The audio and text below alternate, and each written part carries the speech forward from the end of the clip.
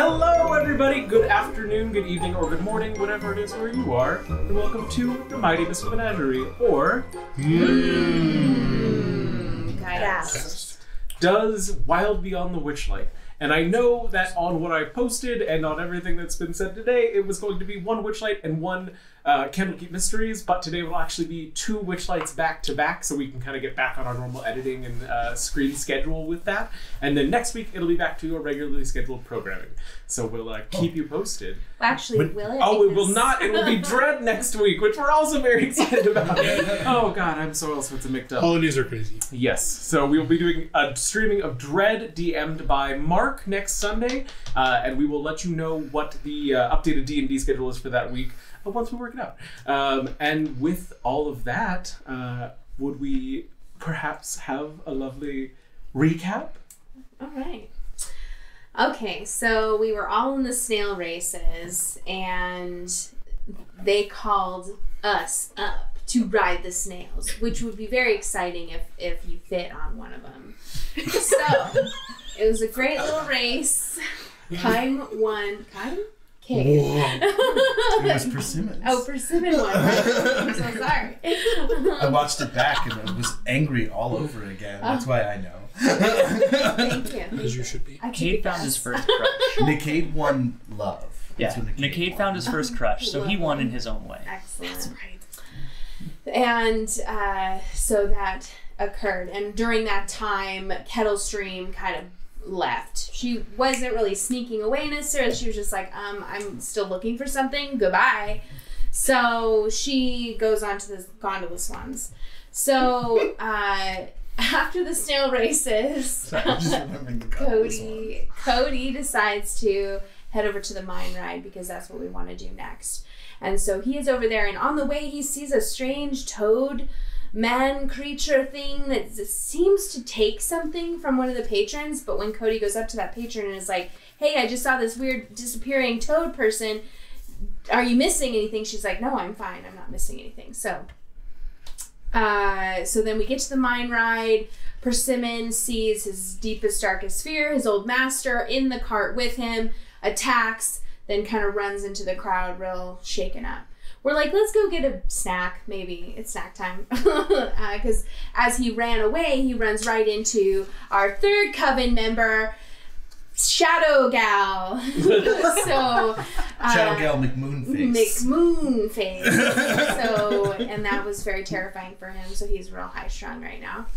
So we make our way to get a little custard deliciousness, and as we're sitting there, a bard in a tree starts talking to us, and she's a gnome, and she's like, what up guys, diddly-lee, and we're like, hey, how are you? And she's like, I am Eliwick Tumblestrum, and we all immediately were like, E.T.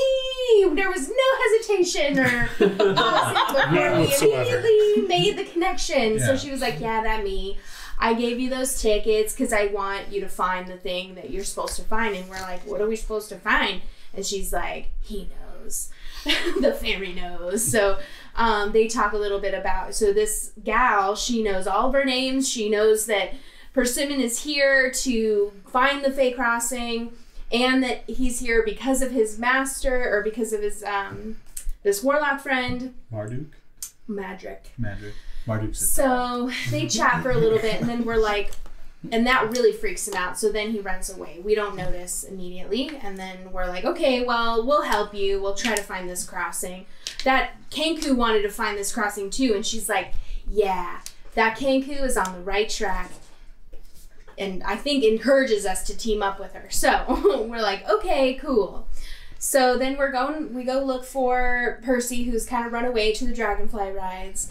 And we meet up with the Kenku Kettlestream, and we're like, well, Ellie says you're on the right track, and the Kenku's like, I know that person. Did they know that person? did the Kenku know Ellie? Tumblestrum? Not like well. Okay, but I was like, yeah, I've heard of that person. Okay, well, I'm going attraction to attraction to find the crossing. And I think it's either in the staff area or the carousel. And we're like, well, it's not in the staff area. It's probably in the carousel. So Cody's like, I'm gonna go change my clothes. And then Percy kind of joins back up with us, and we all kind of agree to work a little bit together with Kettlestream, whose, end mission we're not too sure about. So then the lights start flickering. It's time for the big show. And so Cody's like, oh, I got my clothes changed. Hey, there's Burley. What's up, man? And Burley's like, I got some concerns, but I don't want to talk about them to Misters Light and Witch because, I love them and I trust them. And Cody's like, absolutely, we love them, we trust them. I'm going to go tell them that you had concerns because now I'm concerned about you. He didn't say that, but maybe he was thinking of it. And so then he goes and he's walking along and he hears Misters Light and Witch talking. And they're like, that Kenku pest. She doesn't know anything. And then they just, I think they say like, she doesn't know anything and she'll go away eventually. And then Cody's like, I better knock on the door and say hello. Knock, knock, knock. And it's time for the big show. Recapitated. Excellent. And with our moment of beginning to gather around for the big top extravaganza, we are going to go a few days back in time. Oh. We cannot stay on it. It's like Lost up in here. I know. There's no single timeline. There's a multiverse thing happening. Are we going to do flash forwards eventually? When we start losing ratings in the fifth season? See. Shh, don't ruin it. Speaking of going back a few days, in a small but quaint hut in the middle of a distant forest, within Feywild itself, a forest that once upon a time two of our lovely carnival goers would have found very familiar. There is a single occupant, where at one time there were more. Would you like to introduce yourself? Yes, so I'm Jeltra. I am a half-elf, wood elf, and I'm by myself in the woods because my mother Sabine died a few years ago, and it used to be the two of us, just in this hut, enjoying ourselves, living quietly and nurturing the woods, nurturing nature. And I've been very, very lonely and kind of depressed for the past 2 years since her passing. Jeltra, as time has gone on, with your only counterpart being the nature that you work to help and preserve, over the last few weeks, there's been this yearning, this urging that seems to come up. And as you do your daily walks around the trails, checking in to make sure the woods are as they should be, you've continued to see these small visions of what appears to be long white locks disappearing between trees, approaching to see who has intruded upon this land. Always there is nothing there, nobody. But those white locks are familiar. You remember growing up that you and your mother frequently had a visitor, a woman that your mother called Granny, though of no relation, who would often come to the forest to check in on her and to see you grow. And as your mother aged and time went on, those visits became less and less frequent, but your mother always spoke fondly of her. One of these times, deep in your youth, though your mother often tried to stay away from the towns and cities, Granny convinced her to take you to a traveling carnival. Those memories seem to be flickering more present. And as you chase after those white locks as they disappear, finding once again nobody, at the base of the tree is an ornate envelope in thick parchment with the gold lettering E.T.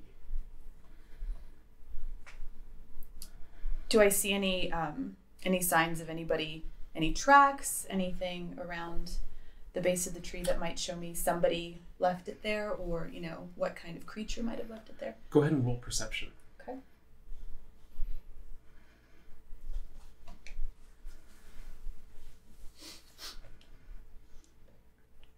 19. There is not a single trace of tracks, but as you investigate the area, there is this faint magical aura on the tree itself that the envelope was set behind, and no other disturbance. And as you examine it, you can see it beginning to fizzle and fade. I'm grabbing it. It's the tree itself. Okay. Like, I thought the envelope was leaving. Oh, no. Like, no! Apologies. Okay. No. It's a faint magical aura around the tree. Got it. Okay. Yes. Okay. So I will stare at the aura, kind of try and imprint and really memorize what this looks like as I grab the envelope and thank you. A wind picks up, and in the rustle of the leaves, you can almost swear you hear, "No, thank you."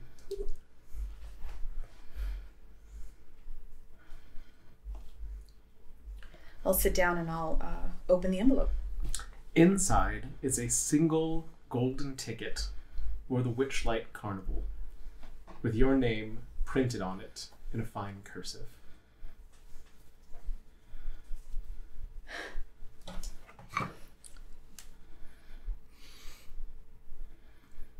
Okay. Okay. And I will tuck it into my waistband and go back to the hut and start gathering up my things so I can go and find the carnival. Excellent. The journey from your hut is clear, calm, open. The weather is just beginning to turn from summer to autumn, and though it has been many years, 8 now, the carnival is set up 2 days away, exactly where you remember it from your previous journey. As you arrive at sunset, a line is slowly milling through the entryway, and it's clear the festivities have begun, as a small, evil-looking goblin grins at you from behind a countertop. Oh, yes. You already have a ticket. Yes. Well, enter. Don't hold up the line. Oh, thank you. Try and see what he's standing on, or if he's like, you're really tall. It's a stool. Yes. Got it. Why would you stand on poop? Sorry. And I'll It's too early. put the ticket. I'll put the ticket back into my little pouch and walk into the carnival, just kind of mesmerized, like absolutely starry-eyed, just taking it all in, just enthralled by almost the sensory overload of what hits Jeltra, because she's been by herself in the woods without pretty much any other contact for 2 years. It is crowded, boisterous. There's the sounds of laughter and music of a calliope coming off to the side. And as you see all these children and adults running around with butterfly wings, bubbles floating overhead with park-goers inside of them, there's a strange commotion. To your right, there's the sound of a grunt and a thwap as you see a man dressed very strangely chuck a dart over the shoulder of a large bunny, a heron, not hitting him seemingly, as the 2 large men and the heron go tumbling through the back of the curtain and out beyond the tent. That was dangerous. And I'll walk along. As you continue through your evening, that group seems to be causing a lot of mischief. Mischief? You see a snail race where narrowly a small fairy takes the lead as two Harengon, the one that you nearly saw decapitated, and another make eyes at each other and seem to be trying to let each other win. Though the crowd doesn't seem to notice. Where else would you like to go, looking at the map here within the carnival itself? I was thinking... 100% 100% don't Mystery recommend. Mine. Yeah. No. Best ride in the park. Completely dark, very private. I'm on my own. What do I need privacy for? I was here beside her. right. I was thinking of going to what was it? The fairy pie eating contest? Very cheap. Fairy cakes. Fairy cake eating contest. I thought that was. I didn't know what a fairy cake was. I was like, are they little cakes that like fly? So I really wanted to see what a fairy cake is. Excellent. Making your way from the snail racing across the carnival that is shaped in a little bit of a figure eight. You pass the calliope being played by a monkey with a little goblin walking around shaking a mug at people that are passing. Oh, I'll grab the mug that's off of mine and just shake it back as if in greeting. Yes. Yes. Button! Oh no, Geltra. The goblin angrily points to a sign next to the calliope as the monkey seems to have finally caught on to what's going on and bursts into laughter. Apologies, she's a little short-tempered. Oh. I thought we were being friendly. The sign reads, "Spare a button, if you please. I'll sew it next to all of these. I offer nothing in its place besides a smile upon my face." And as you see, the vest that the monkey wears is just covered in buttons of all shapes, sizes, colors. Why on earth would you need more? They look amazing. Oh, and the calliope starts to speed up a little bit as the monkey seems to be excited about your compliment. And as the calliope speeds up, the carnival itself seems to almost lighten, become brighter. All of the colors more saturated as the mood improves. I'm sorry. I don't have any buttons. As all of my clothes are kind of tattered. I haven't gone anywhere. Haven't gotten any clothes for a while, and so. But you look great, and if I find a button, I'll bring it back. Well, how about this?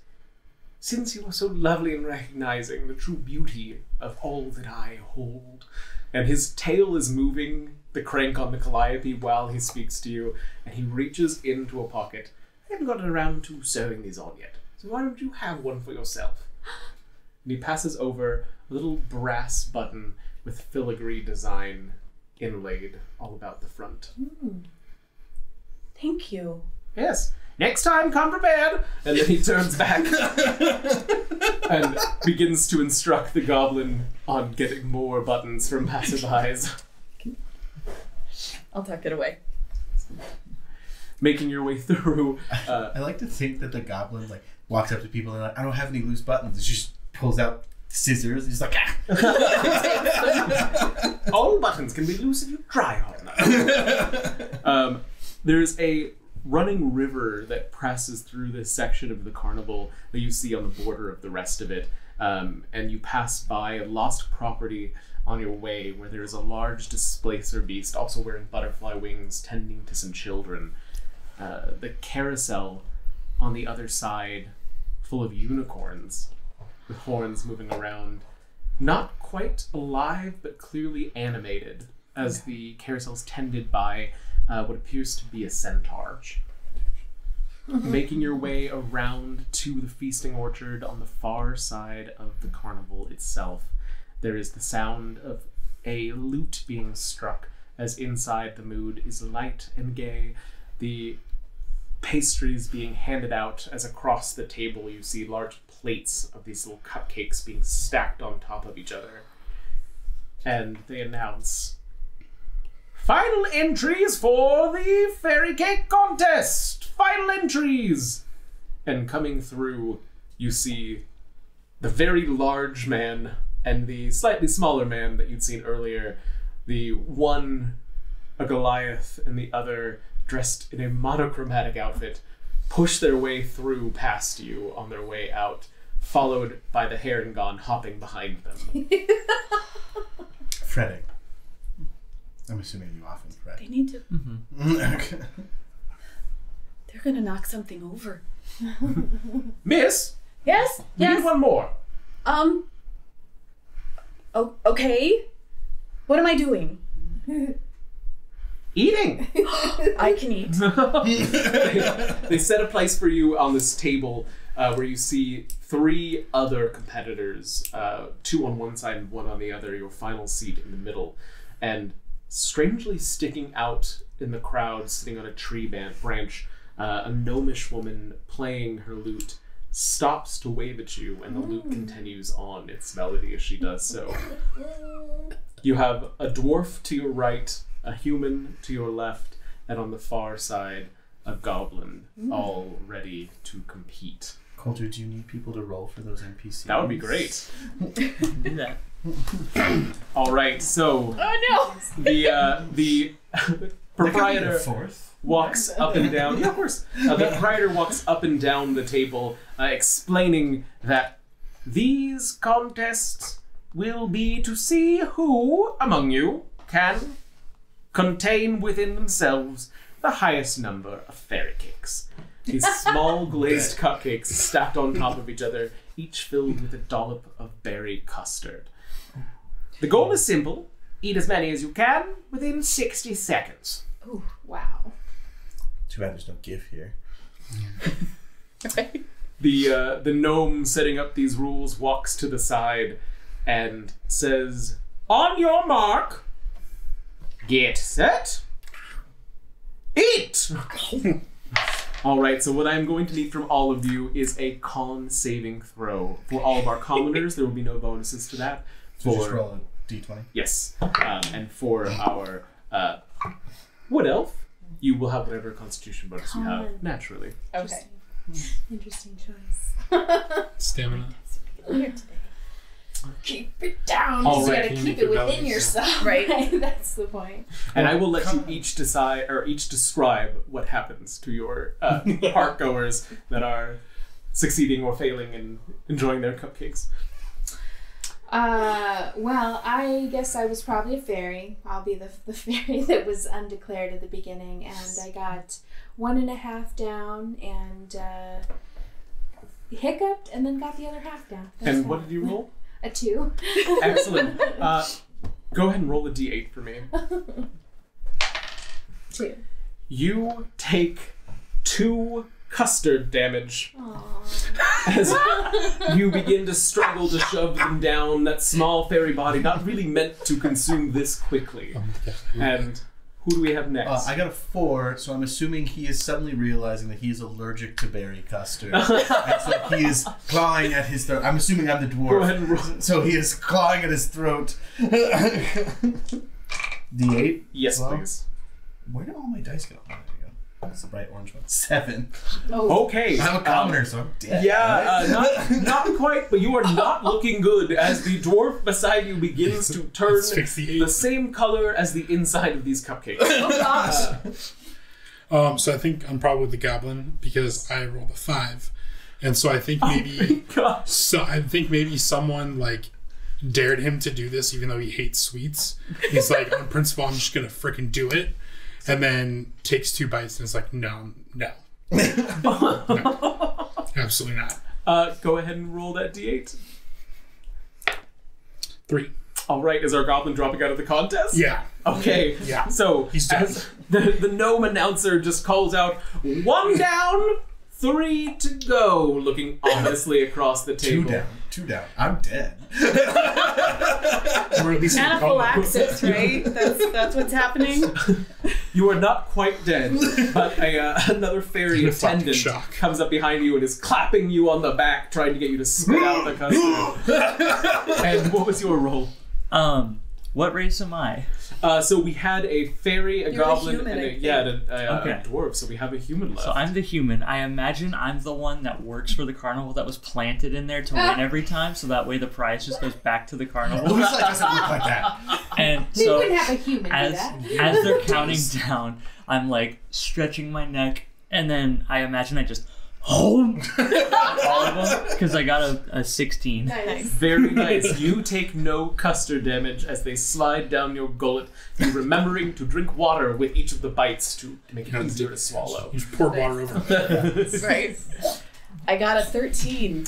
You also succeeded, although you have not been able to eat them as fast, not being used to something quite like this. You are managing to keep in the race. You're gonna Okay. have such a stomachache. I know. I was Sugar thinking about with that. no savory. Yeah. Well, and I'm not used to this kind of food, so it's like, and I imagine like she's eating the paper because if there's paper, just because she doesn't know any better. It's fiber, right? Yeah, It's good so- for Well, I'm you. assuming they would remove the papers for an eating contest, right? That's part of the challenge. Oh. You gotta unwrap. You're just eating fast. paper Delta too. doesn't know. It's faster to No, save he the just paper ate it. anyways. Yeah. You eat out of the paper. Peel it off the paper, throw the paper, grab the There you next go. one. I'll look over and I'll see that strategy. I'm like, oh, and I'll change my strategy. They have peels. Pretty much. All right, our 3 remaining competitors. Oh. Con okay. saves, please.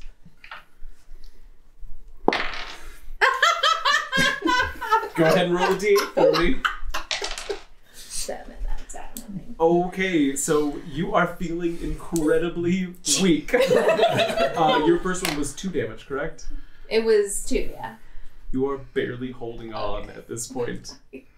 Tap that. Alright, as the fairy, who has now consumed half of the plate in like fullest value you've ever seen, because fairies are not very large, is moved off to the side, and they begin to give you a potion to help with the indigestion of all of that sugar. It's an enlarge reduce potion. Right. Reduce just reduces the food. There you go. That's perfect. Can I get a remove poison spell?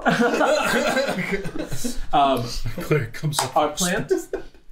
I rolled a 3. Go ahead and roll a d8. 3. As you are trying to keep up and seeing that there's only one competitor left, where normally people are beginning to slow down at this point, you accidentally eat one of the wrappers with it and begin to choke for a moment before swallowing it down, the custard just burning on its way through. Chelsea? I rolled a 21. All right. That choking has allowed you to catch up. Yes. Now over halfway through the plate of cupcakes with only 2 competitors left on the map. Removing the peels really helps. with that It did. process. I saw that, and then Up. and then seeing he didn't remove the peel, and that could have happened to me. We're Very careful. lucky. Yes, very lucky. 2 more con saves. 2 more. Your lucky solstice isn't there. That's true. 15. All right.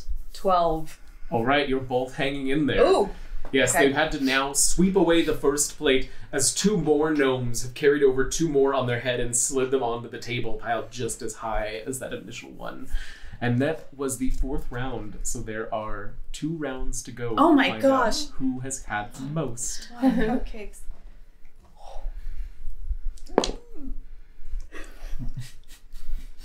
Oh, they're starting to turn. 7. 14. Go ahead and roll a d8. Dang it. Getting his pacing back, our professional competitor now is remembering to remove every peel. Oh, come on, just You roll it. didn't study for years at the Baldur's Academy for eating cupcakes to fail. That's Dr. Cupcake Eater to you. Yes, I have a doctorate. All right, so you take 2 custard damage, as this is probably more food than you have had in a single day, let alone a single sitting. Yep. Go Ooh, that's ahead. bad. Con saves, folks. As we enter the final round. You can do it, Jeltra. Don't laugh. No. Natural 1. And D8s for both of you, please. I rolled a 4. On your, yeah? Oh, 7. 8. Oh, that was incredibly lucky. As do you still have hit points left? 1 hit point left. The buzzer goes off as the human commoner collapses into the food on the table, and and you feel the cupcakes beginning to come up. Quickly, they throw down a curtain, closing it as they see this all about to happen. And the gnome proprietor announces, "We have a winner! Barely! But we will be happy to announce it once they have regained their composure." Behind the tent, as they have now come over to resuscitate those of you that went down, bringing potions and healing, and one potion of healing for you as well to bring you back up to full HP at the end of the competition. As that would stink. the kindly gnome bard comes back around, just giggling to herself. It was, after all, just a game. Can't have anybody truly getting hurt, can we? That was a game? Well, yay! I will admit, this is the first time we've had so many smaller opponents take place. But this is rightfully yours. And she reaches into her satchel and hands over a potion of invisibility for winning the competition. Damn! Nice. Thank you. What is it? What does it do? Is the potion invisible? Is it? Does it have a label? I'm not sure that I would know what it is right away. It is this very prettily carved glass bottle with sort of wispy etchings across the side that comes up into a cork. And on top of the cork is a clear globe. It appears to have nothing inside of it, but when you shake it, you get this kind of sense of a sparkling glow as the material moves and then settles back to regain that appearance of emptiness. Thank you. It will turn you invisible. So, save it for Forever? No, that is concerning. No, for an hour. Oh, okay, that makes more sense. Okay. I would save it for something special. Like my birthday. That is an option. But I think that you may be needing it sooner than that. Oh, okay. Well, I'll keep it safe. For Grandfather Oak's birthday. She swings her lute back around to the front and begins to play it again. And as she begins to walk away, the healing taking place, and you no longer feeling as sick as before, as now all of the other competitors are right as range, she tosses back over her shoulder. There are folks looking for you here, if you keep an eye out. I think you'll be a great help. But I don't know anybody. You will! And she disappears behind a tree. Okay. And as she turns, this blonde ponytail that she has, you see just this flickering of white as it moves beyond. No. At that moment, all of the lights in the carnival begin to raise and lower as the music on the calliope shifts, and barkers at each corner begin to announce the big top extravaganza. I'll make my way to the big top. And as you make your way there, we turn back to Cody. Okay, I meant to watch the last part of the video, but my mom interrupted my plans today. So what exactly did they say? I know, like, the Kenku doesn't know anything. Yeah, we can have a little replay of that. From inside, in a low, gravelly voice, you hear, you need to find a way to calm down. Returned in a high-pitched, shrill voice. I'll calm down when that Kenku pest is gone! Which, she knows nothing. She'll get frustrated soon enough and be on her way. Light, I hope you're right. Which, trust me. Okay. And I appreciate you doing the names, but your voices are very distinct. I didn't need to. I I'm still in my ugly clothes, but I guess this is more important. Everything inside goes silent. Mr. Witch, Mr. Light, it's Cody, Lilac. I have information about stuff going on in the carnival and some concerns that I have. I know I'm not supposed to bring those concerns to you, but Mid-sentence, the door swings open as Mr. Witch stands looking down at you with a face of slight concern. Mr. Light bent over behind him, digging through a chest, as you see him pull out his wand, jingling with the jester's tune behind, turning to you. Cody, dear, it'll have to wait. We simply just cannot be late. The big time extravaganza is going to begin. And if you're not in the circle, well, you're sure not to win. Well, I have to change my clothes real quick. I'm still in my work uniform. I should have done it earlier, I realized, but a lot of things have been happening, and I haven't found time. Light just breezes right past you as Mr. Witch checks his clock. We will be happy to discuss whatever disturbances you may have come across, but it'll have to wait until after the extravaganza. Well, hopefully I'm not killed during it. He cracks a little bit of a smile and then begins to laugh in a low voice and closes the door. To be honest, Mr. Witch, that was more menacing than anything else. A lot of menacing going. I'm just walking to a lot of menacing today and mysteriousness, and then I'm going to very quickly switch into a black and white outfit, but each piece is a different pattern. So it's like a plaid shirt with a paisley waistcoat with checkered pants and like a chevron shoe and then like an ombre hat. But it's all black and white, and then the tie has embossed unicorns upon it. Mm. All black and white, but different patterns, so it looks hideous. I love it. You're. I don't even have a good description for this harlequin monstrosity. And what were the rest of you doing in the meantime? And then I will mosey to the big top. Excellent. I think we were heading to the big top. Yeah. Mm-hmm. When the lights were going down. Were you guys still with the Kenku, or I can't remember? No, I think you left us. I thought, or wait. No, I think she's going too, because I think everybody's supposed to go to the big top right now. So, we were talking to her again, and she didn't. She maybe knew Ellie. That's right. Yes. Okay. Yes. And now, the three of you with Kettle Steam stand in front of the entrance to the big top as Cody comes out in his proper clothing, making his way from the staff area. A stunning choice. Thank you, my love. My eyes hurt. However, why? It's just really busy. Well, but it's all black and white. It's the first day of the carnival. Of course it's busy. Percy, it doesn't get easier. You just start to ignore it. Okay. It becomes part of the scenery. It's fine. Right. The people. I love your waistcoat. Oh, thank you. I thought, going from monochrome to two colors might not be enough of a bold statement, but I don't want to stand out during the big talk because I'm not working tonight. We want to kind of fade into the background with everyone else. It does fade. A tall order for someone as beautiful as you. Oh, my love, if you don't stop, I'm going to die of embarrassment. Well, you were gone. I missed you.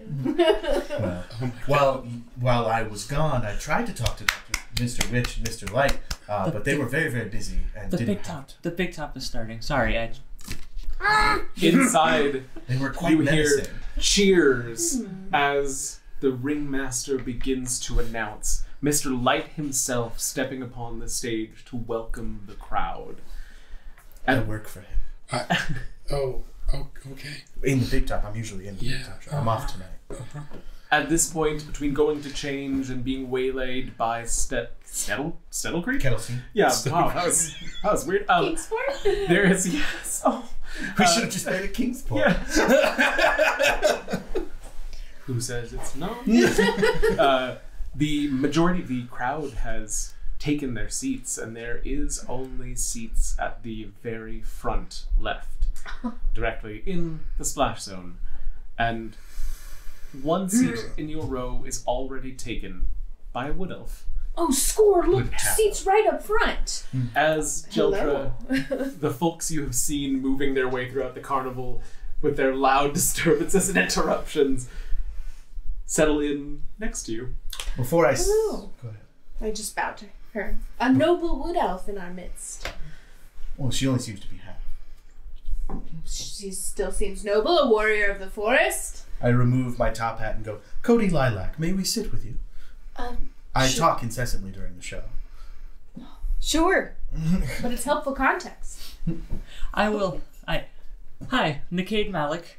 May I? I'll sit next to you if that's okay. Okay. And then I just kind of turn around to my back to the seat and I jump back into it.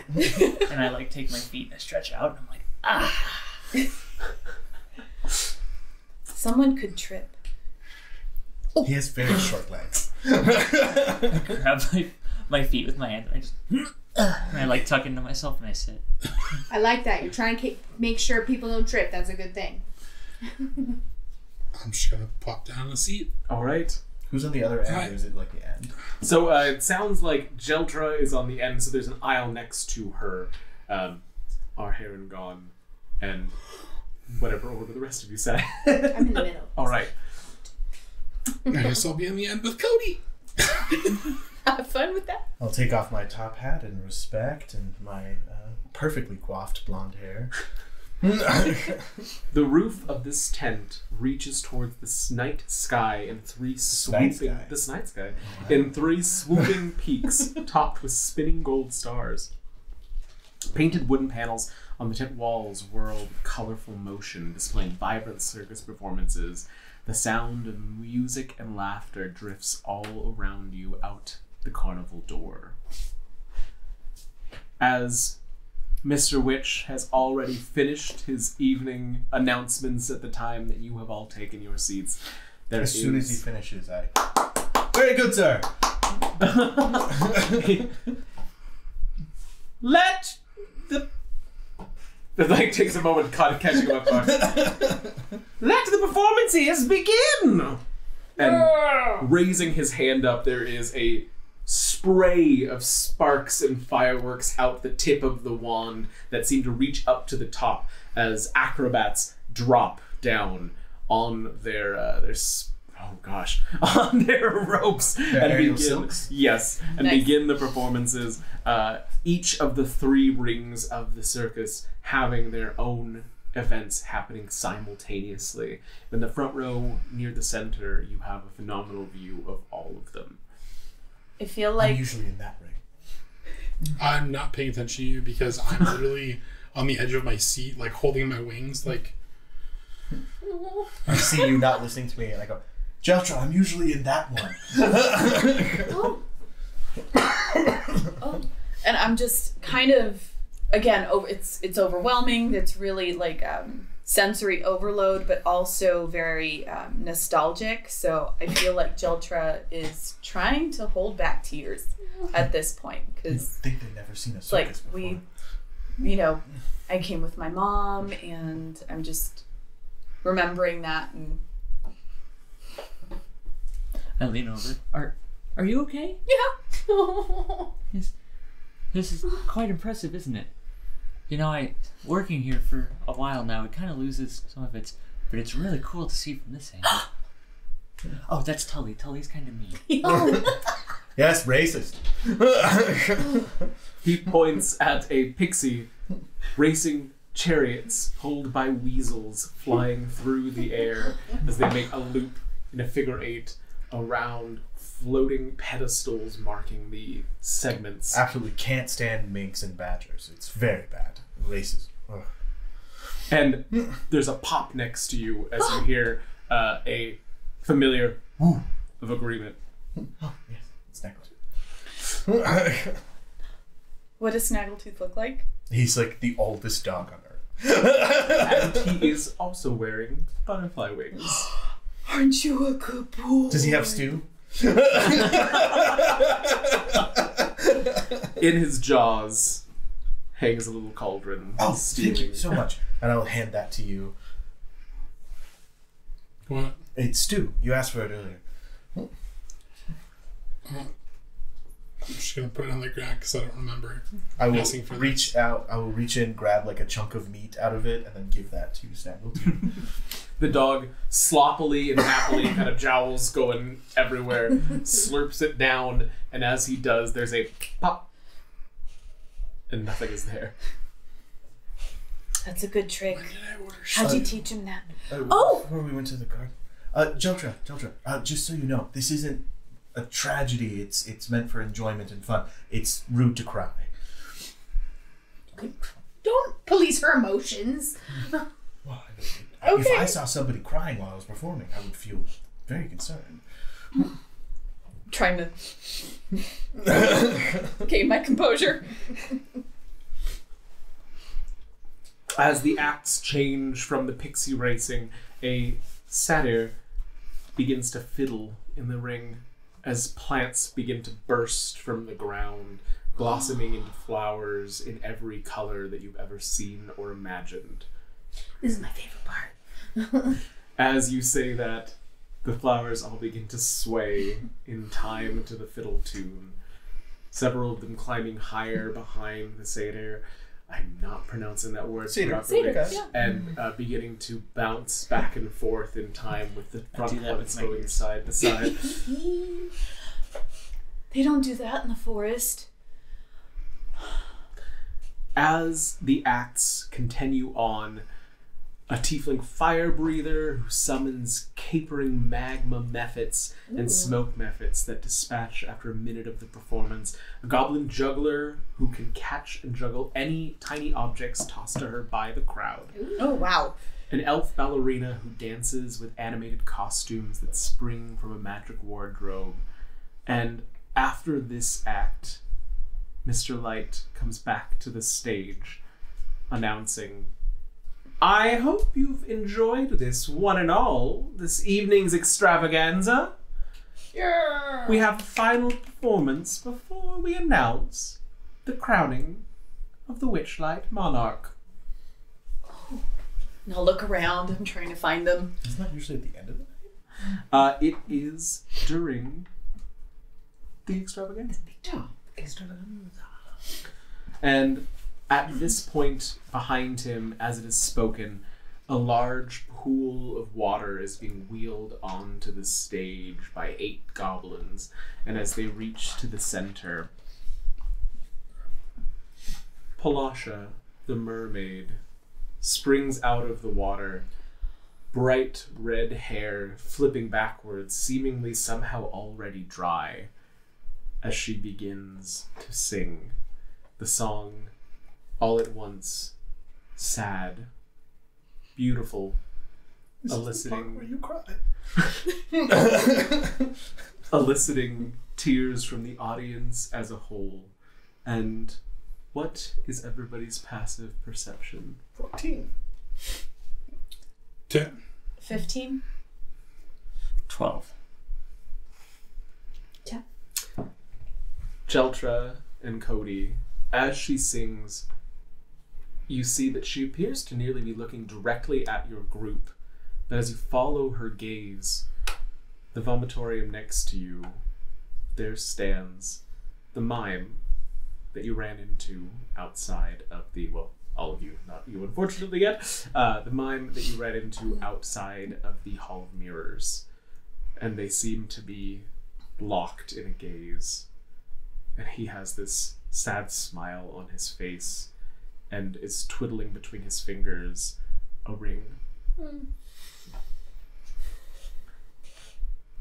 Her tune changes, the mood lightening, as she knows she can't bring down the whole room, and you see that it seems to have some sort of magical effect on the mood of all of those present, as this feeling of hope and uplifting and happiness and joy begins to spread through the audience. Above her, the water beginning to weave into shapes above her head, taking on the same appearance of those acrobats from before with the silk ropes as the water begins to spin its way up to the ceiling, and the notes hit a fever pitch as suddenly fireworks explode from the top of the big house. Oh, we're having a hard time with words tonight. As fireworks explode from the top of the big top, and suddenly the water becomes the acrobats once more. As all of the acts come together in a grand finale, the weasels interweaving between the acrobats, the fire breather coming out once more for one final show, and the satyr bringing up all of the plants as a carpeting from that central aisle to lead the audience back out at the end of the extravaganza. I usually stand right there. What's the mermaid's name? The mermaid's name is Palasha. Man, I really wish Palasha would give us the time of day. Stunning Palasha! She's in love with, what's the mime's name? The mime's name is on the tip of my tongue. She's in love with Candlefoot. Candlefoot. So. I mean, but maybe if we were a little bit more charming, she would. I don't understand. You've always said that I'm the most charming person you know. I'm just saying, she doesn't give us the time of day. Maybe. Candlefoot turns to both of you with this kind of look of a little bit of stricken sadness, and mimes. Will you talk to her for us?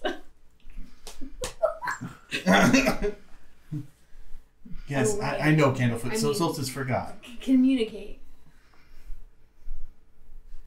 Yes.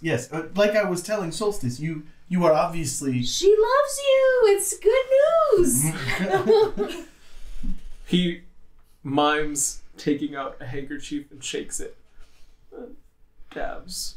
Okay. I take out a handkerchief and then give it to him. It's just the one you were using wasn't real. We meant no disrespect. I'm so sorry. He said it was rude to cry. During the show, you can cry afterwards. Oh. Don't police your own emotions. I'm so confused. And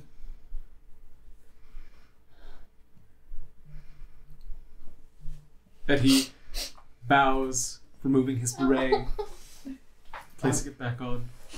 To be honest, Candlefoot, you really should just ask her. She'd say yes. She loves you. It doesn't matter that you've lost your voice.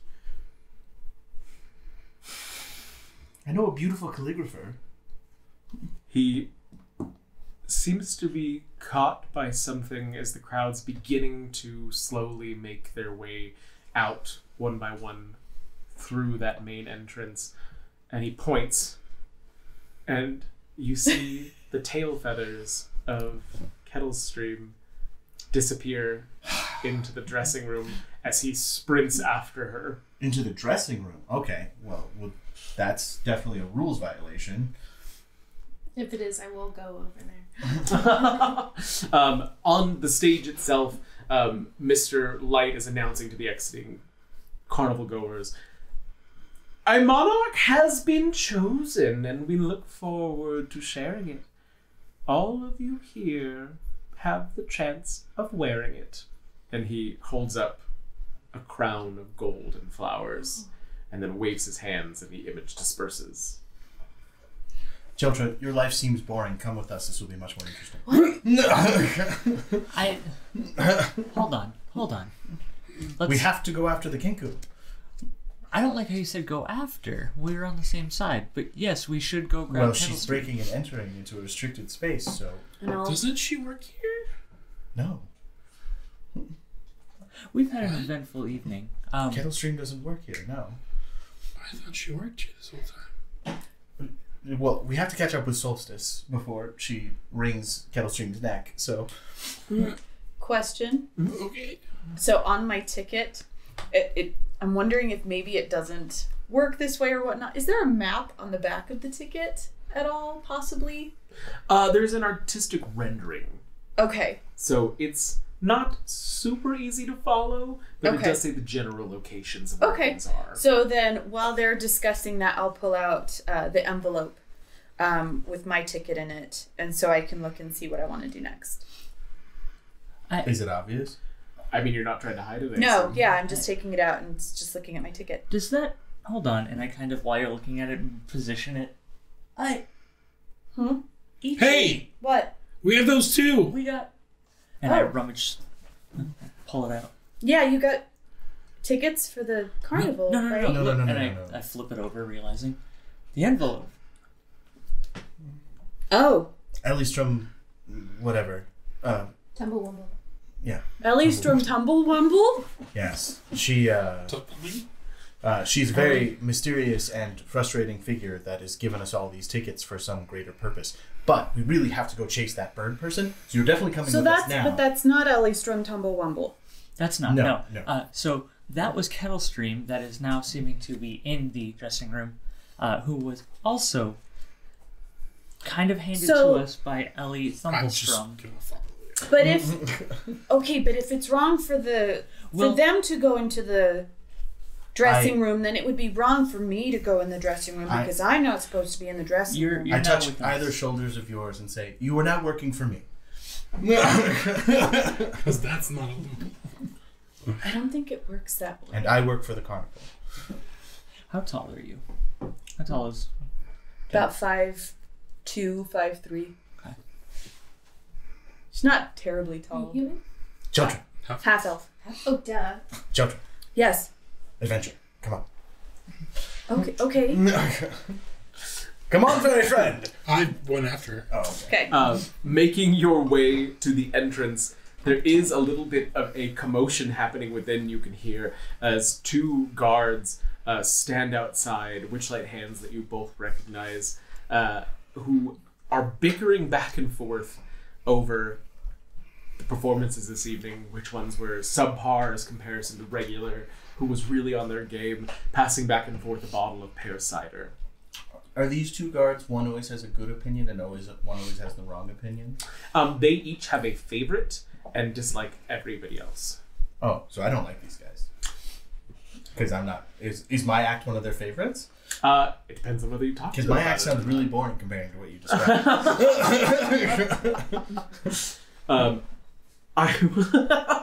Sorry. They both have a soft spot for Palasha. But one of them has his favorite is the satyr, and the other one's favorite is the firebringer. So I will push right past them. They let Kettlestream go by them, right? So she went through like a curtain next to them. She didn't try to go through them. Oh, okay. And neither of them seemed to have noticed. Okay, so I start berating them. You have to be constantly vigilant. There's a curtain right here. They clearly got past you, and now we need to know what's going on inside there. Oh yeah, this is the curtain. This is where people go in and out. Oh. Right? Yeah. Is it? You work here, you go in and out the curtain. Okay, so I pull the curtain to the side. But someone who doesn't work here went in. Oh, impossible.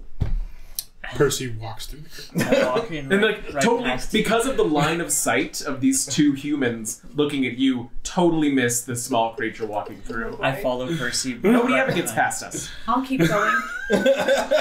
Hey, you. Oh no, she's with me. I made her an employee for the day. Oh, okay, go ahead. And like it takes the pear cider from the other guy forcibly, throws some more back. Okay, Palasha was on our game tonight. That is not important. I just walked past. I will be making a complaint with your supervisors, and I won't. And also, knife throwing is really hard. It's easy to breathe fire. You're just like behind you, like the nudging. What's he on about? Just saying, especially when you're literally like a demon. Breathing fire is super easy. Within, most of the performers at this point are either still out on the stage or have moved on to other sections of the carnival, both will be giving smaller versions of this extravagant performance throughout the evening. There is the fire breather sitting back, applying the tiefling applying some grease to his chapped lips after the performance, as he must do every night. Magic salve to prevent them from remaining burned or getting blisters, and seems to not have noticed any of you come in, as there is the sound of a squawk, and you see the legs of a bird out of a chest as Kettle Steam is throwing things behind her, seeming to try and find the bottom of this. There's a second chest next to it with all of its contents on the ground already, as if she's been going one by one. Can I thunk a dart loudly against the lid of the chest? You hear, "Ah!" I just pick her up. Upside down. Did you find what you were looking for? In the voice of Mr.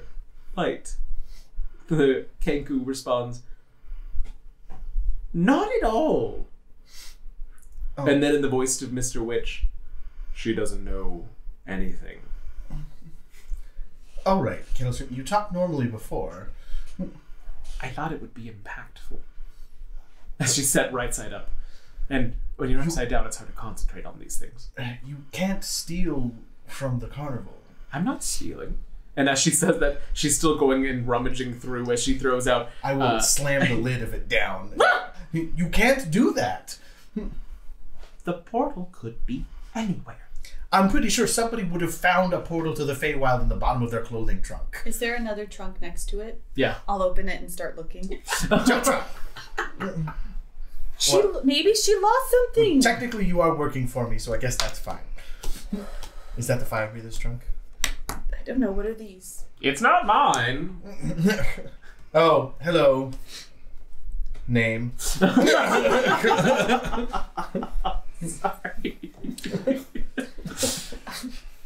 As I like that you... I'm just going to leave it that you said name. It's Name. The tiefling's name is MightyMMCast. MightyMMCast. I'm sorry, Name. I'm not taking any offense to anything from you, dear. Well, that's easy enough to say, I Was guess. that backhanded? I don't. That sounded backhanded. His hands We were right fucked in him. front. Oh, If you could call it that. that's rude. I'll right call it that. As he finishes and smacks his lips at the at the Goliath. I slide a dart into my hand, and I'm thinking about it, and then I'm like... Down, boy. Well, I think it was as spicy a time as any I've ever had, and that's saying something. Well, I mean, it's almost as bland as your big talk now. Dear, could you not go through my chest, please? Nothing in here. Yeah. Well, there's this thing. If you find a pair of bright... That's flammable. Oh,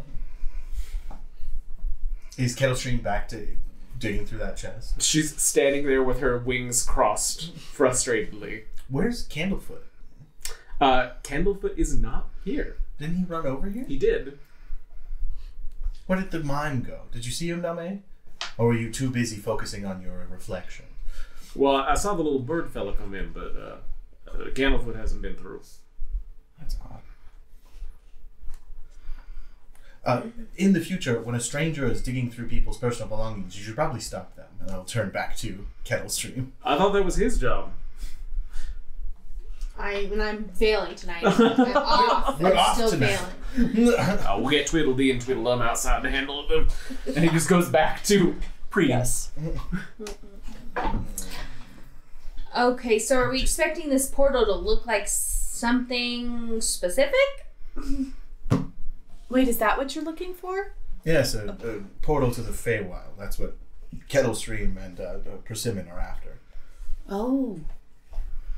Persimmon, I believe you have business there? I don't know if you ever told us. She'd find it, yeah. Oh, okay. Well, the Feywild is very dangerous, so you might not want to find it. I know. And then Kettlestream has equally mysterious and nonsensical reasons for finding it as well. And also there's... I'm trying to save a realm. Okay. That sounds important. Incredibly. We don't know what lies happened? beyond. Well, I was trying to explain it to all of them, but I have had a difficult time reaching my patron for the better part of a year. I know how that feels. She's not reached out, and I feel my connection to her waning, and I fear if it lasts any longer, I will lose it entirely. Wait. I've been there. Your patron? Like somebody who pays for your meals? Is it Yes. Elephant Tiny Trunk? No. Is it Ellystrom Tumblebumble?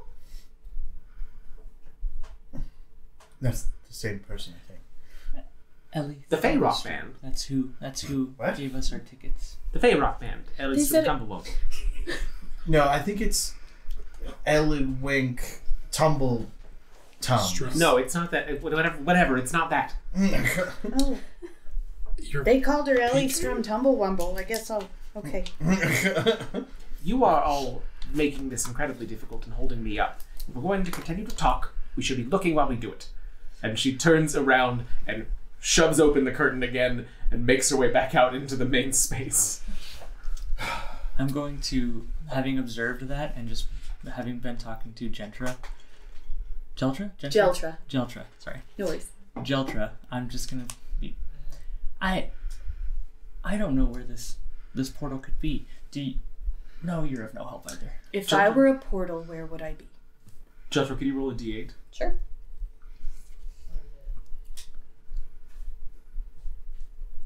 Come on. 2. As you are saying that and thinking about it, having been digging through that chest, in your hand is a waistcoat with a chain of 100 silk handkerchiefs tied together, sliding out of one of its pockets, more of them sliding out as you gesture. I don't know where we could find it. I just And grab it. where have you looked?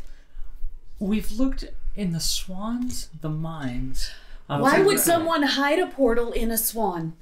Well, to be honest, the swans here are very rude. Those two have hidden other things in the Really? swans. Oh. Tell you what. I was in the dragonfly. What are you? Oh. At this point, I've How like long wrapped is it? myself in it. At this point, you've pulled about 20 feet of handkerchief out of this as you're talking here. Are there any that are like dark green? They are in, again, every shade, like white, black, forest green, navy, maroon, paisley. There's several that match his outfit clearly in black and white in various patterns. I'm gonna grab the one that's forest green, untie it from the rest, and put it in my.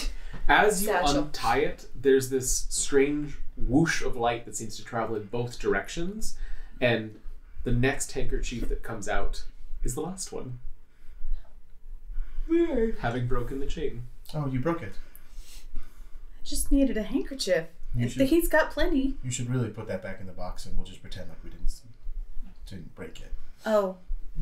Oh, okay. If somebody asks me directly, though, I am going to tell them. So, I'll try and tie it back like it was before. all right. So we have a Fey crossing we need to find, right? Mm-hmm. And it's not always around, or I would have found it because I've been in every nook and cranny of this carnival, including Solstice.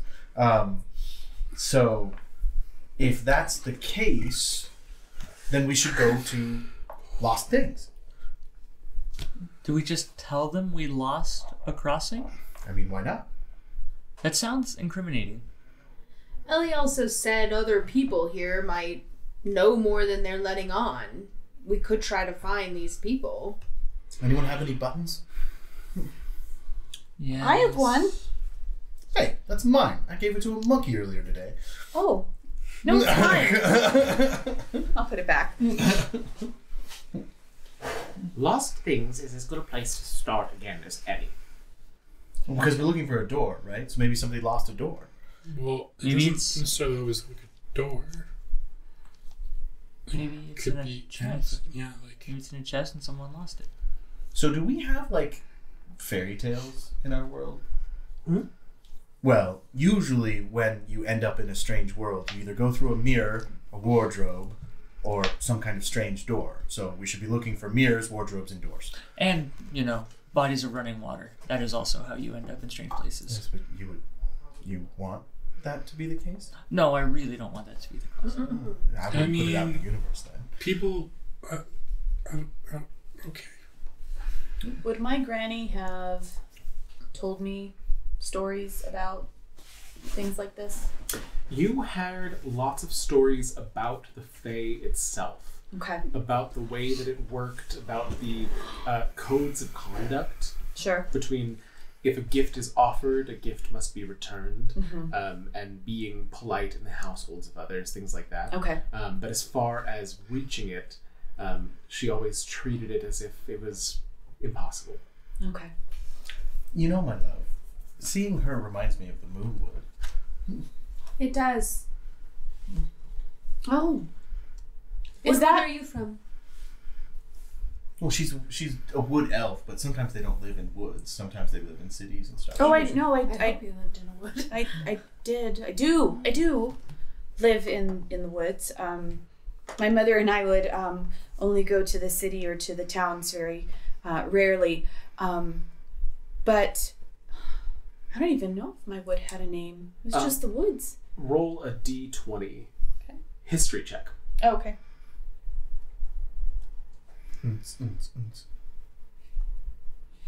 8.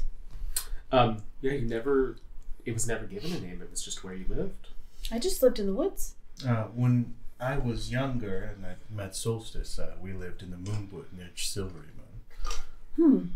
Do I know the name of my town, or should I just make one up? You're fine to make one up. Okay. Mill Moon.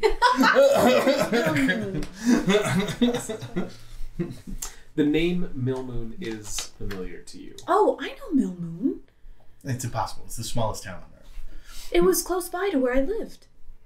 You're from the Moonwood, then? Is that what it's called? If it's near Mill Moon. Well, it was about a day's walk, day and a half. Oh, then you might know Solstice if you lived in the... she was born there. She looked very different at the time. Oh, Kind of. well, yeah, when you're younger. Oh, no, she had kind of a horse face and kind of like goat-like hooves, a longer tail. He's right there. That's rude. No, it's true. My body is very different now. Oh. I mean, I was a warrior of the forest. A noble path stretched on to eternity to guard those woods from any who might besmirch them. But then I fell in love. And things have been changed irrevocably. I hope one day to return to that forest when your body is in the earth. Jalcher, can I have a history or nature check? Okay. I mean, yes, I will die someday, and you'd be free to go back. Just Then you sitting can off make to this the with side, advantage. Okay. Setting my tarot cards down, shuffling the deck. As soon as she starts waxing on about that, Percy's going to walk back through the curtain. There were tales of unicorns in the woods, but as far as you know, there were none in your lifetime. It's like, well, I mean, there used to be unicorns. At least that's what the stories say. I never saw one, and my mother and I walked those woods all the time. You know, I mean, Solstice's family is there, but they would have hidden from people that didn't. Do not take it personally. We Oh. tend to stay secluded and again only show up when a righteous need calls for us. Or a virginal maiden. Yes, some of us are very susceptible to virginal maidens. I'm referring to myself. I was referring to myself. All right. What does all of that have to do with the portal, though? Nothing at all. Oh. It looks like we've lost Percy again. I start following. Did you make your way to Lost Things? Yeah, I'm gonna start. I don't know where it's at, but I'm like leaving the big top and trying to figure out where to go. Let's walk and talk. Let's walk and talk. Can we run to catch up so he doesn't get lost again? So Kettle's team would have gone with you, not being interested at all in this conversation. I got real bored real fast. I'm like, oh. Are you still wound up in all of the I imagine handkerchiefs? so, Or yeah. okay. Walking out, just dragging a trail of them behind you. Kettle's team and Percy make their way to lost property just a moment before the rest of you are able to catch up with them. We are having such a glorious day. Having it not be terribly far from the big top. As you approach, outside the last property wagon is a large feline creature with midnight blue fur. It has a pair of tentacles extending from its shoulders and wears fake butterfly wings. Hanging from its collar is a small wooden keg. The creature roughhouses with two young boys as one boy squeals, "Again, Dola, again!" while the other hangs on to the creature's neck. And This is Durla. Now. Durla Grand. Oh, Aww. greetings, Durlug. How is your day? Oh, it's like that. It's not bad. Oh. I miss the stranger worlds, I will say. But these two have been good company. And as he says that, he swings the boy up into the air, and one of the tentacles wraps around and catches him and guides him back to the ground. You children are lucky that he is so friendly, because usually a displacer beast would consume you very quickly. One of the boys is too busy giggling to have listened to that at all, and the other one you see turn pale. But not him. And as you say that, the other tentacle comes up and wraps around to the keg and hands it over to the boy, who now seems to have forgotten what you just said as he gets excited about the spiced apple juice within. We try not to scare them too much. Sorry. Little white lies are hard for me. But, and come on, tell me you don't miss the days of eating young children. I look at the faces of the kids and see if they heard that. Both of the boys have started to dig around in the lost property wagon at this point, as Dira's talking to both of you, and I never was one to eat humanoids myself. Well, before you retire, you should at least try it. Oh, and kind of surveys the group. Keep that in mind. It just seems fun. Little like purring sounds coming out from underneath as it occasionally does one of these numbers. Anyway, we're looking for a Fey crossing. Is there one in Lost and Found? I mean, you're welcome to take a look, but not that I'm aware of. I want to tell the boys, let me know if you find a door in there. Or a mirror or a wardrobe? As you begin to approach the wagon, suddenly Durla lets out this growl and hiss and leaps past you, grabbing one of the boys with the tentacle and pulling it up in the air, and with the other snatches out of its hand a mirrored glass ball. And you see the boy start to cry as the rage fades from Durla's face, having realized what his reaction caused, and he gently sets the boy down. I'm so sorry. This is just very important to me and very fragile. How about a candy? And he reaches into the satchel and pulls out a candy with one of the tentacles and hands it over to the boy, who starts to sniffle a little bit, wiping away the tears and unwrapping the taffy. While he's doing that, I would like to get down as like, Durga's really very gentle. And then I will hold out my hand, and like 3 little fireflies will slowly sprout into butterflies. You have him captivated as he starts to laugh and clap at this. And I'll have them like at perfect chasing distance around Durga again. Troubles forgotten, they begin to play again as Durla's tentacle brings the mirrored ball to between its front paws, where it gets held gingerly. What is that? It was my son's. And with him missing now, it is all that I have left of him. Did he go missing from the carnival? A week ago. Just like Burley's brother. And now Candlefoot. Where was he? Do you know where he disappeared from? Like what he was doing? He was gone to the carousel, but he should have been within eyesight and never returned, so he must have gone somewhere beyond it. The misters are aware and are doing what they can, I'm sure they'll find him. or so they say. Where's the carousel? You went to the carousel Another's before. finger at the carousel.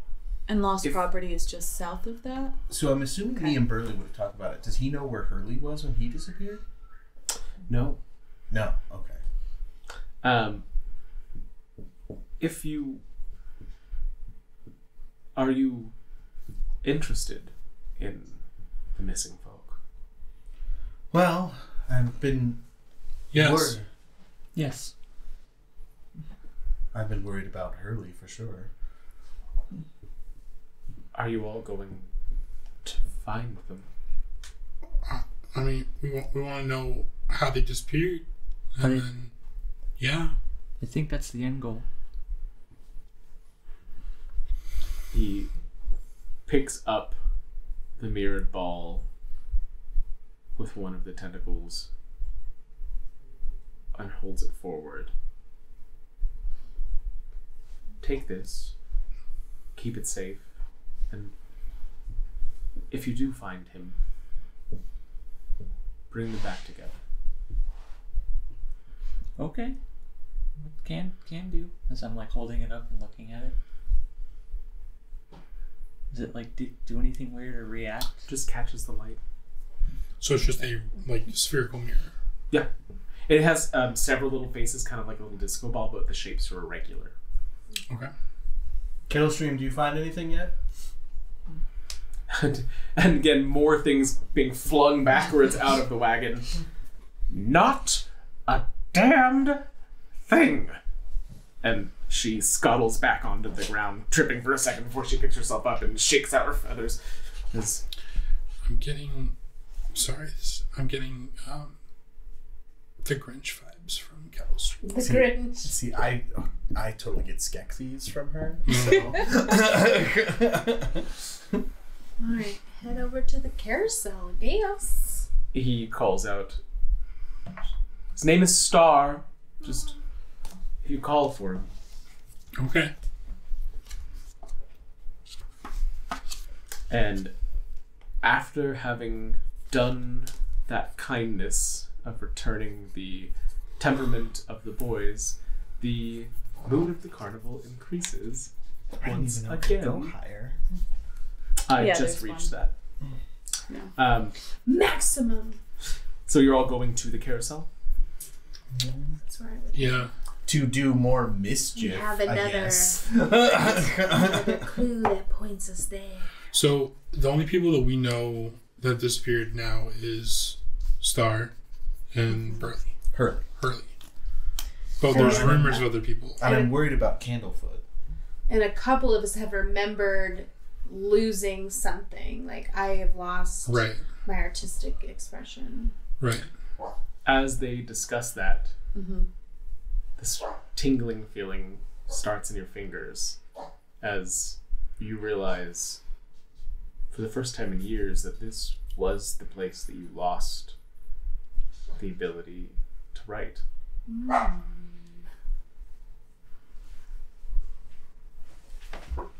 Jojo, are you alright?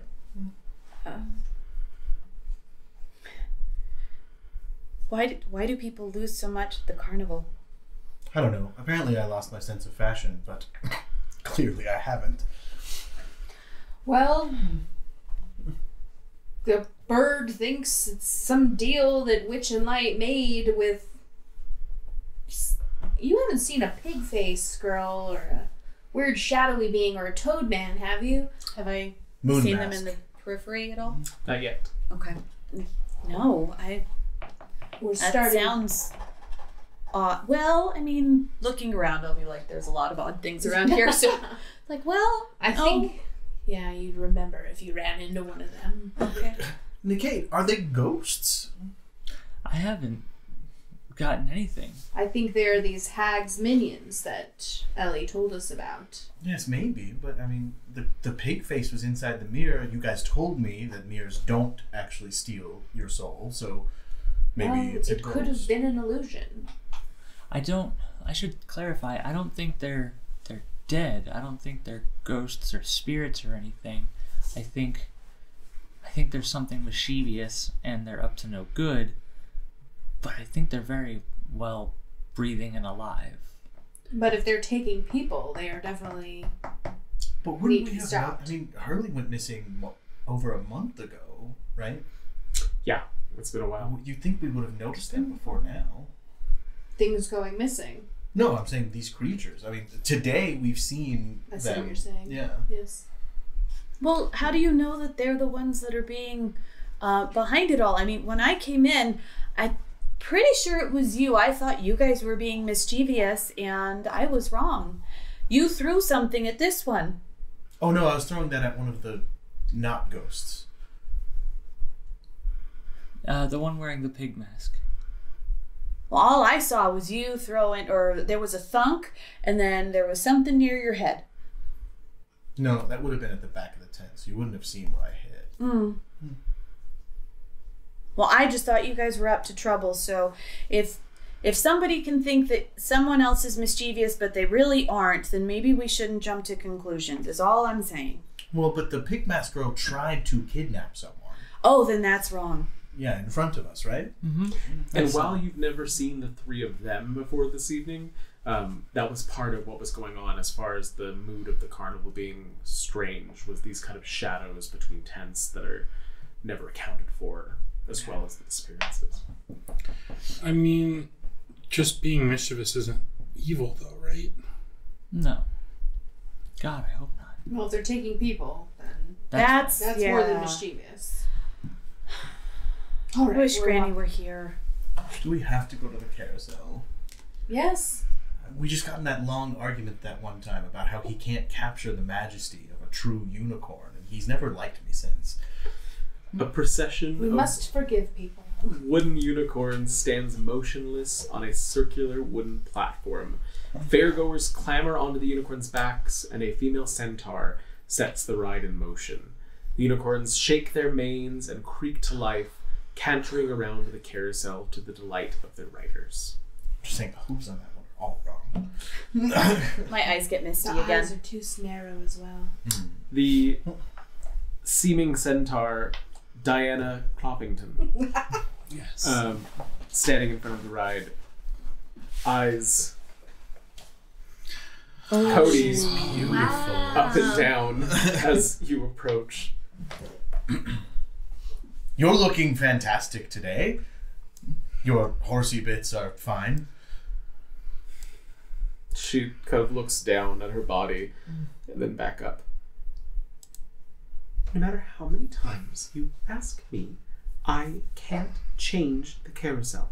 It's not up to me. I'm not here for that at all. You'll have to take it up with the misters. I'm not here for that at all today.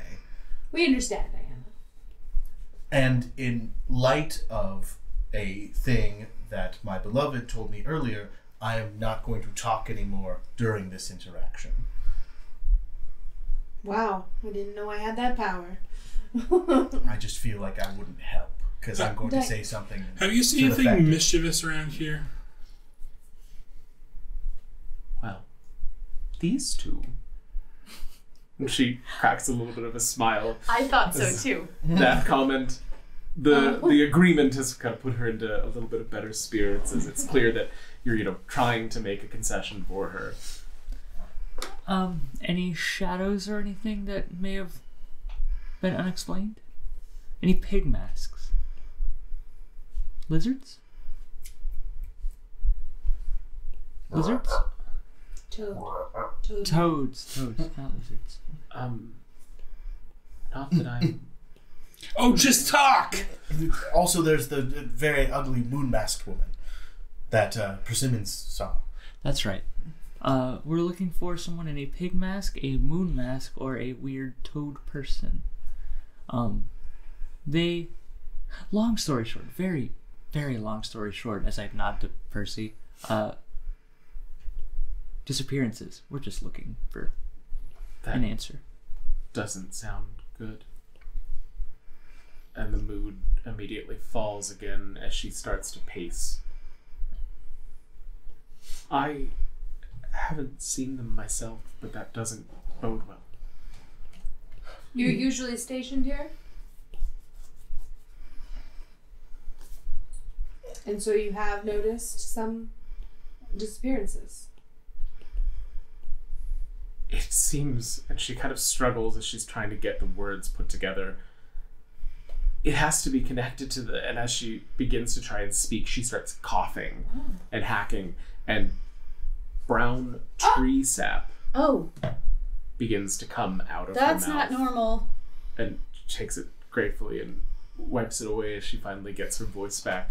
That was truly disgusting. Sorry. Safe to say it's not good. What? Why? Talk around it. She kind of gets befuddled as she tries to think of how to say it. Jeltra, may I? As I just start climbing up you. Okay. Oh. I sit on your shoulder as to be more eye level with the centaur.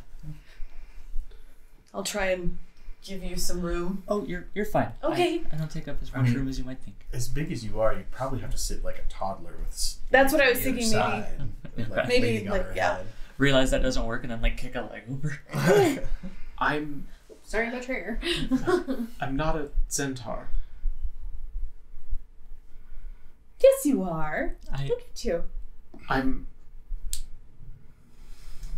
a person who made a bad deal. I've known a few of those. And that is something that I cannot speak of. But maybe they can help further. And she points over her shoulder at the carousel as the most recent occupants are climbing off of it, and I can give you some time. Say it's closed for maintenance. And if you're looking for the disappearances, then I think that would be a good place to start. Okay. Where was she pointing? To the into carousel. the the mechanism of the carousel, I or don't- just the the horses. The I don't horses. understand. What are wooden horses going to do to help us? I'm gonna walk over to the horses. She kind of turns and follows and says they're enchanted and they're in pairs, and if you can give them something, then perhaps they can give you some of what you're looking for. I grab the tail of the handkerchief thing and I just start untying them as to gather handkerchiefs to give. I don't think that's what she means. Well, and I want the green one back then. 'Cause... Thank you. It's more like handing it downwards. Yeah. As a crowd begins to gather again, she flips the sign to closed and begins to apologize to them about maintenance, as all of you are now on the carousel itself. Each of the horses, as you approach, they have signs showing their names. And you all know, not having really frequented this because of the little bouts of arguments with Miss Cloppington, that they are all named after famous sayings, famous, idioms. And the tags don't look right. There's things missing from each of them.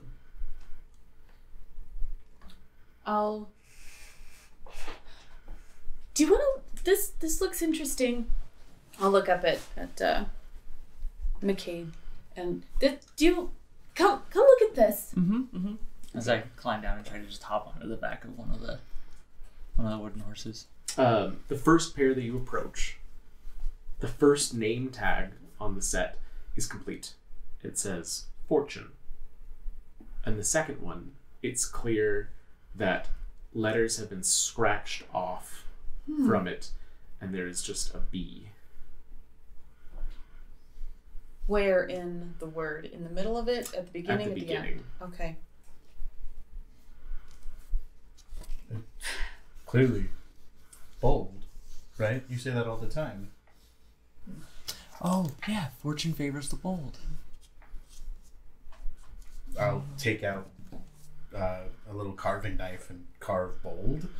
Okay, as you do that, the unicorn whinnies at you and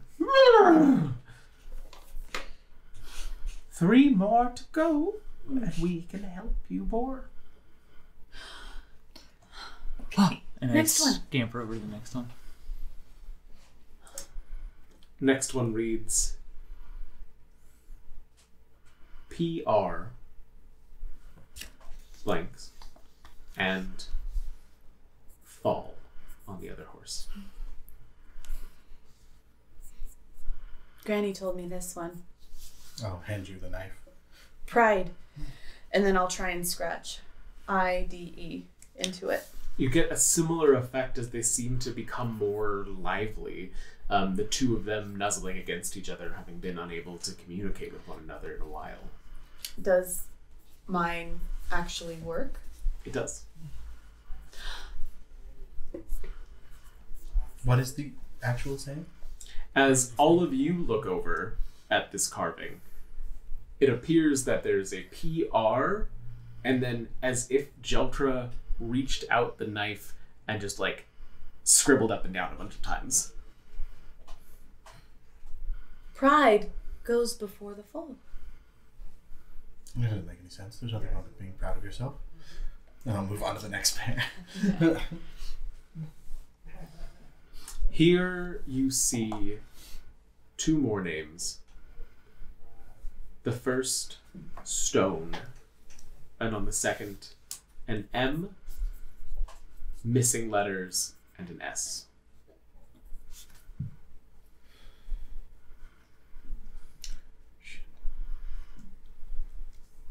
Stone, Let's see. then a missing word, then M. So Or- Stone, and then so each of the unicorns has one of the name tags. So one is complete as Stone, and the second one has an M, and then blanks, and then an S. So you have Kill a bird with 2 stones. You have water from a stone, but none of those fit. Can somebody make an So intelligence would you check? like stone and then an M word? What do you... Word, So- so then an S at the end. I would let this be, an intelligence or a wisdom check. Okay. Just straight. I'm just gonna be looking at it and go, what do you guys think? Stone?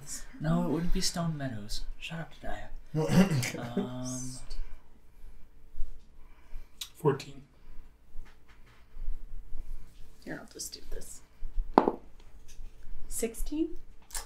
At nearly the same time, you both announce, a rolling stone gathers no moss. I say that about my dad all the time. How could I forget that one? As you carve in the letters, these come to life, and there's this almost sense of charging happening in the base of the carousel. Wow.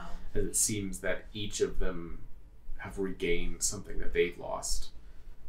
And it begins to work its way higher as you reach the final pair. Can I turn to Moss before we go? I'm like, are you guys trapped? This is our home. Okay, that's fine. That's fine. As long as you're not trapped. So, Not anymore. was it Persimmon, were you carving the moss in that one? Sure. Probably. How large is the knife compared to you? Just so I can get an idea of I your don't size. pull out a knife. I pull out Tinker's tools that I have Oh, okay. and scratch it. Got it. Got it. He's 2 feet tall. Understood. Thank you. I'm 3 feet tall. Okay. He could definitely sit on one shoulder. You're a little bigger. Okay.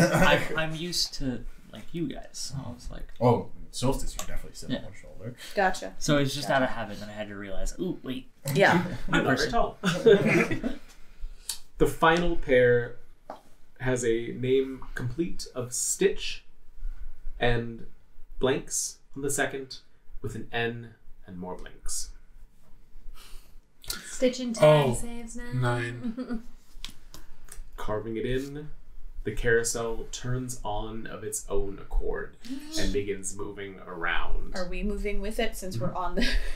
Ah. I hold out a hand to steady you. I just didn't expect the forward momentum. I'm good. Any of us will happily answer your questions. Thank you for your help. I like the name Stone, so I'm gonna go sit on Stone. Okay. 9 watches you walk away. Having someone broken the first person to do something, I immediately clamber down and I run over and I jump on Bold. Okay. I will get on 9 because everyone is being very rude to his face.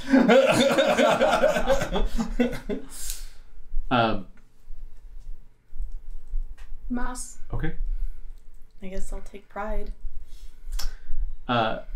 Each of them in their own way, as you step onto them and the ride begins, the music playing, harmonizing with the calliope to create a single melody as the machine continues on.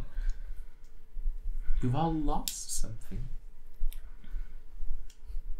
You only said you would help with one thing, and we have more important things than the lost stuff, so I don't want to waste any questions on those particular things. We will tell you anything we can. Have you seen my teddy bear? I miss Teddy Perry. Oh.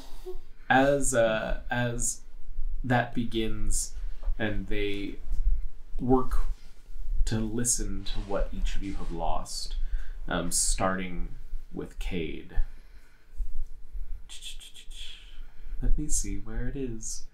The horse says to you, I think I know where that went. That would be with Scabatha Nightshade. She likes to take things like that. What a terrible name. and chiming in as you're behind them. Mm-hmm. She'll have your writing too.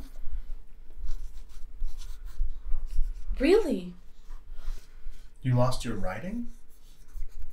But Well- you're writing right now. Writing. Oh, so you're illiterate. No.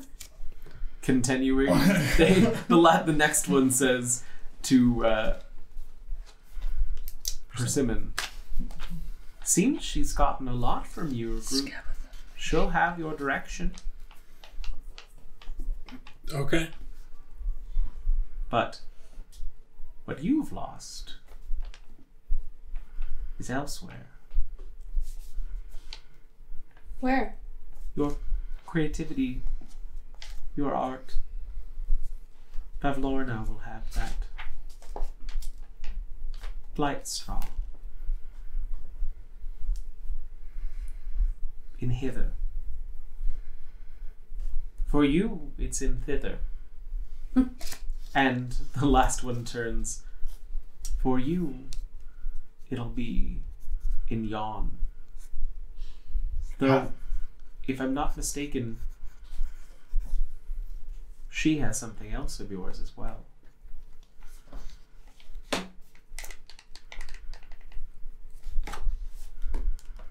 Is it my ability to lie?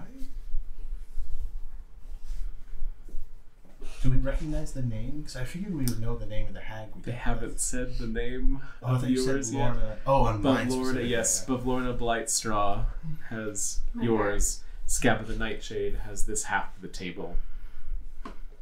And at the final there, a name that you both know dearly burned into your minds: Granny Moongrave.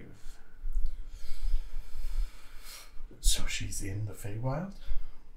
In Prismere. In yon. Is she...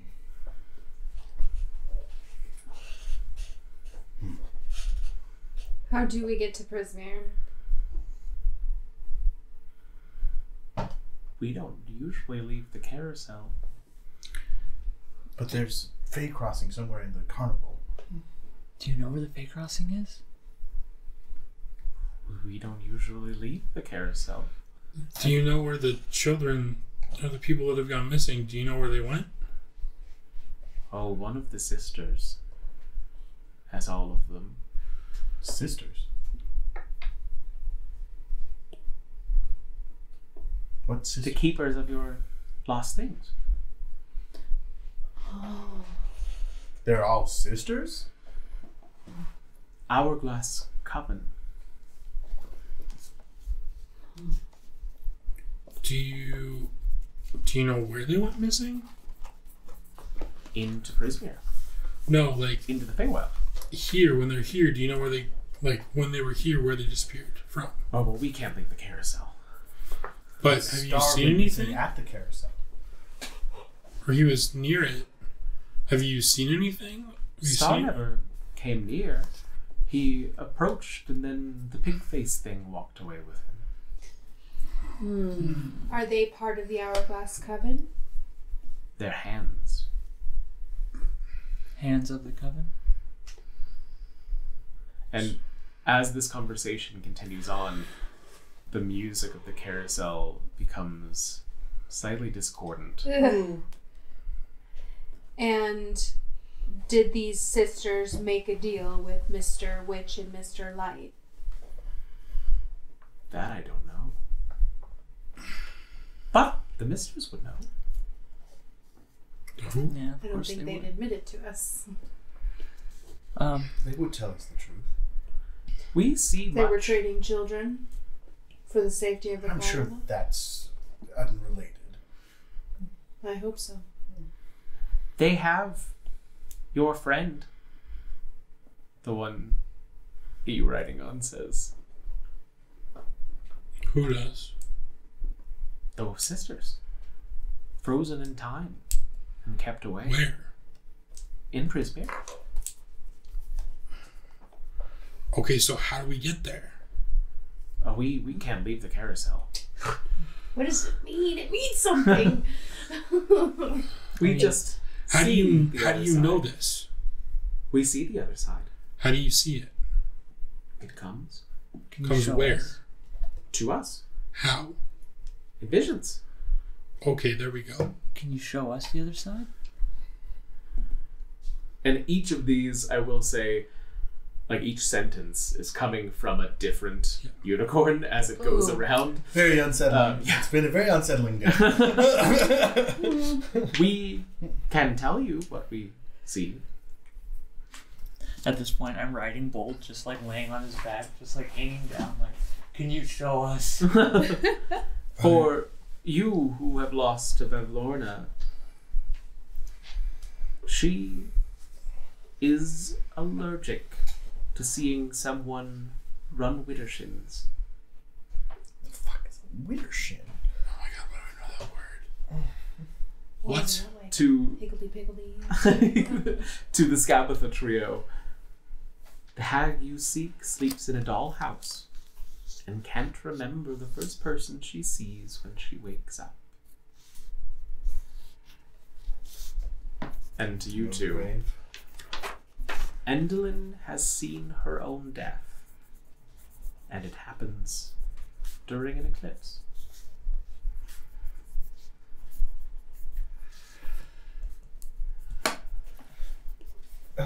Nine. Can I ask for advice? Of course, and the voice comes from Stitch. If I've been afraid of Moongrave my whole life, but also don't want to waste my life in the carnival, should I try and get my life back?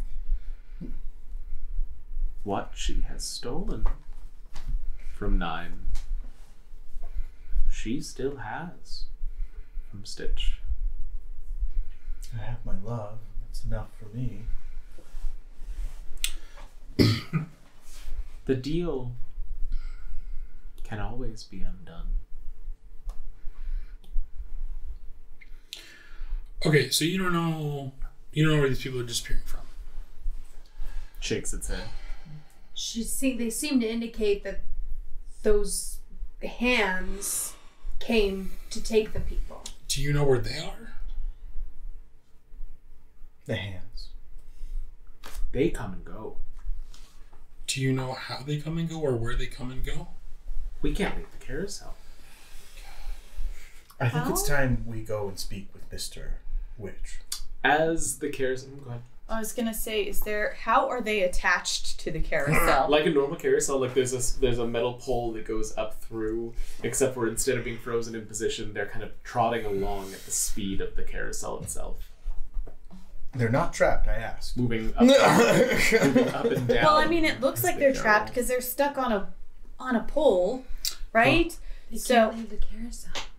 They can't leave the carousel. Yeah, This is their home. They don't want to leave the carousel. if we could make it so you could leave the carousel, would you want to leave the carousel? The view is so lovely. Okay, I think we're done. And Percy's gonna get off his unicorn and walk towards the edge of the platform. Does someone want to look at this magic-y in a magic-y face so that just Only in case those two there's can like do that. investigate the carousel at least a little bit with something? I don't have magic sight. I'll use my divine sense. Is there any celestial fiend or undead?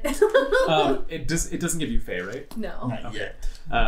No, it has an aura, but not of something discernible, and it's not good or evil.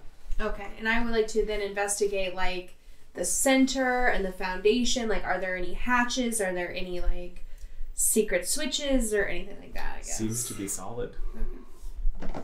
Generally, when the carousel sets itself up, coming out of the wagon is a disc that unfolds along the ground, and the rest of it folds outwards and outwards and outwards and outwards and outwards until you get to the top, in which the horses are lowered down to meet at the bottom. Okay. Just want to look at it in a magic-y way, or How long has this been going on? Which part? Like us talking to them? It was about 5 minutes, like the length of a carousel ride. It was a very forgiving carousel ride. Right? 45 seconds. That's usually what you get. It's Witchlight. You have to enjoy everything. Yes. she shut this whole thing down for us. Right? Well, I'm also wondering, like, Margarita out of character is like, all these people are watching us ride the carousel that's under maintenance, waiting for their turn. They're going to be super pissed. I mean, you were doing little etching things and interacting with the horses. That's so true. Hopefully. We did fix. We were In fixing a way, the they needed carousel. to- Now we're doing a test run. Okay. As the carousel comes to a halt, sitting all of you back facing Diana, Mr. Light is standing next to her with a large grin upon his face and his scepter tucked under one arm. Can you remind me what Mr. Light looks like? Of course, actually, I don't think you have seen them yet, so let me Yeah. show you. Well, she watched the first 2 episodes. Yeah. I can't remember which one was which. Happy to share. He's the jester one. Yes. Okay. The thin one? Where are they in the pictures? What is the food?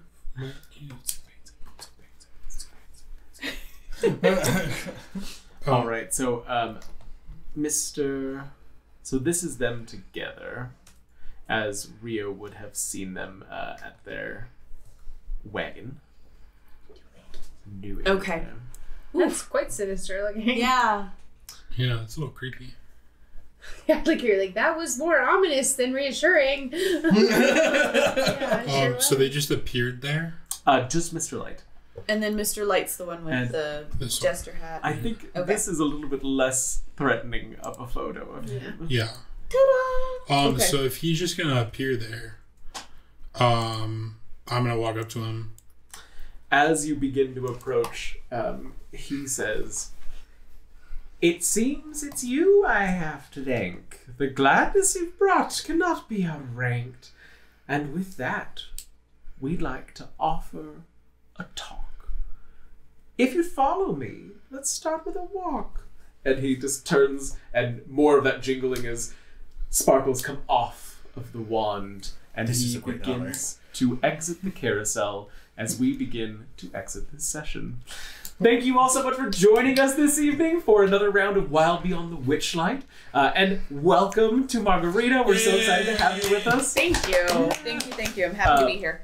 We're very stoked. And with that, we'd love to give a thanks also to all of our patrons. Thank you so much for helping us make all of this work out. Sparky, Dossie, Daniel, Scott, Rito's mom, Alistair, Sean, and Johnny Mac. And with that, we will come up with a tagline eventually. Eventually.